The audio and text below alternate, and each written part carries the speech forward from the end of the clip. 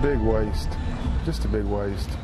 Well, the fall brought in a spike in spending in Washington, D.C. As Fox 17's Erica Curry shows us, some say federal agencies wasted your money on artwork or LED TVs.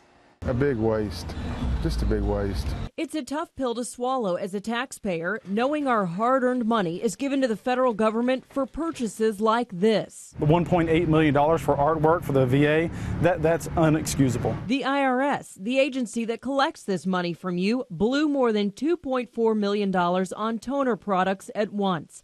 All of this happened in the last few weeks leading up to September 30th. That's the end of these agencies' fiscal year, and if they don't spend their entire budget before the year is over, they risk a cut by Congress the following fiscal year. And when you're spending 25% of your budget so aggressively, at some point you're just looking for ways to spend it, and that in itself is going to breed waste. Among the wasteful spending, the Department of Homeland Security spent more than $15,000 to buy 2 pianos. The Department of State racked up a $100,000 booze tab just in the month of September, and it's hard to justify spending like that. There's some room for some discretionary spending, but not reckless spending. Americans for Prosperity of Tennessee, which advocates for less taxes and more economic freedom, says this use it or lose it policy in Washington does the exact opposite and instead encourages government to grow. And that's hurting us because we're the taxpayers. We deserve to get those dollars back, and the government should spend dollars more responsibly. Erica Curry, Fox 17 News. The old Tennessee State Prison out in West Nashville hasn't had any prisoners in it since it was shut down back in 1992. Over the past 2 decades, it has been used to make some movies and music videos, and recently a group of businessmen expressed interest in buying the property from the state, but say the state won't name its price. All the while, you, the taxpayer, continue to pay for maintenance and security. Once home to some of Tennessee's most notorious inmates, the old Tennessee State Prison has seen better days. The castle, as many locals call it, is literally falling apart. But this is what most of the buildings look like. Last summer, Tom Baldridge and his business partners were granted rare access inside the prison. They documented the damage and estimated the cost of repairs to turn the old penal institution into an entertainment, technology, and education campus they call Pantheon Park. The cell blocks would make great scoring stage studios or sound stage studios, or even studios to do live TV broadcasts like Austin City Limits. Baldridge and his partners want the high ceilings and acreage to attract film and post-production work now being done mostly in New York and L.A. Award-winning sound engineer Bill Vorndick says this project would add depth to Nashville's pool of technical talent. So if there's only one set of people that can work on a TV set or a movie set at a time, if someone else is doing a movie at the same time, Nashville doesn't have the talent to handle it. The men behind Pantheon Park offered the state $5 million for the property. We did that. We brought it at the appraised price plus 10%, and we've never had an answer. And this could be the reason. The State Department of Correction for more than 5 years has been talking about moving its administrative offices here.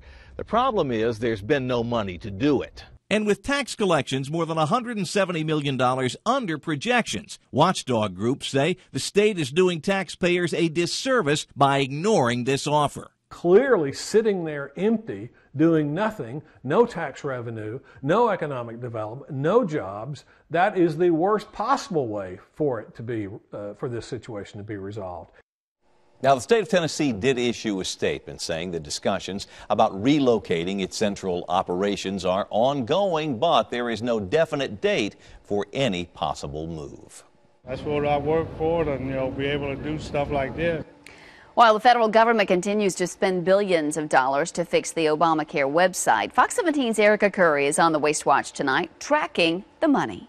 And it said that we would no longer have them verify their income, the applicant, but they could just self-attest, in other words, using the honesty system. Congressman Diane Black says it's in the writing of the law. One of the 2 major qualifications for the Affordable Care Act had its verification waived last summer. There's no way for Health and Human Services to check applications against IRS income data before giving away taxpayers' subsidies to those who apply.